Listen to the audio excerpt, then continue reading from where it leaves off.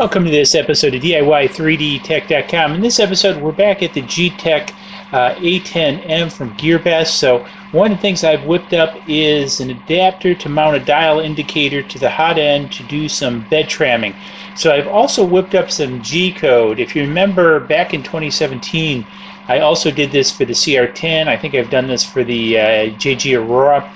So kind of long story short, I'll have links below where you can get this G-code as well as the adapter. It's out on Thingiverse.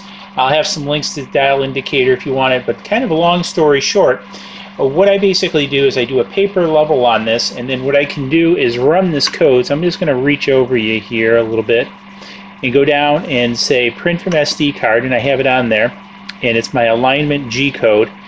And then basically what happens when it goes to run, it'll go down, it'll do an auto home as you can see, and then it'll raise itself up for installation of the assembly on here. Now I've already got it placed on here. You can either put it on from the start after the homing or during the sequence.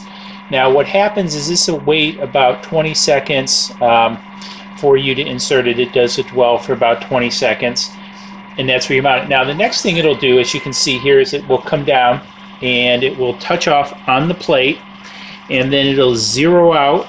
You want to zero out the indicator,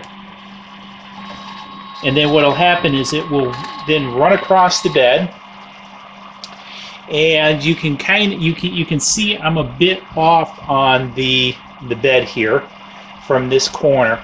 Now what you want to do, and I've done videos on this in the past, when you go ahead and you tram this, you kind of want even the distribution of the error across the bed. You'll never get it totally perfect, but the idea is to get it as close as you can.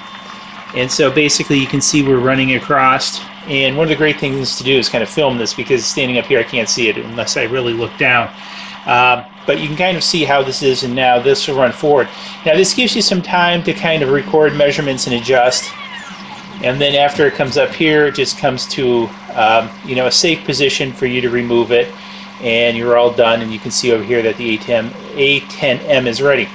So hopefully you'll find this handy. I really love using this to tram my bed. I've got these for the majority of my printers, and again, the idea really is to distribute the error for the bed leveling. So again, you'll never get it perfect, but this really helps to kind of divide it up. So again, first step, you do the paper level, then you kind of run this tramming routine, see where your highs and low spots are.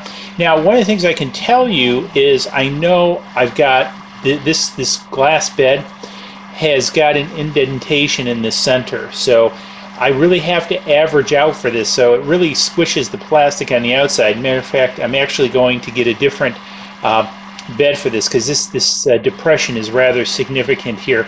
But anyways, this will allow you to also see that and map your bed.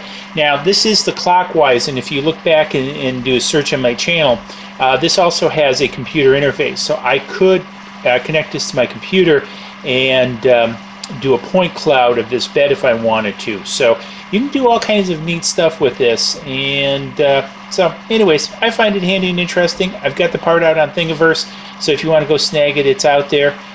If you do a make of this, hey, please post it on Thingiverse. I appreciate it.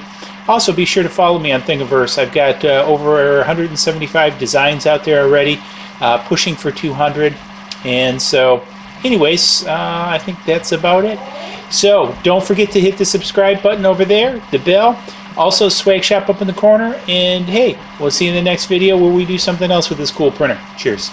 Please click like below and subscribe to the channel.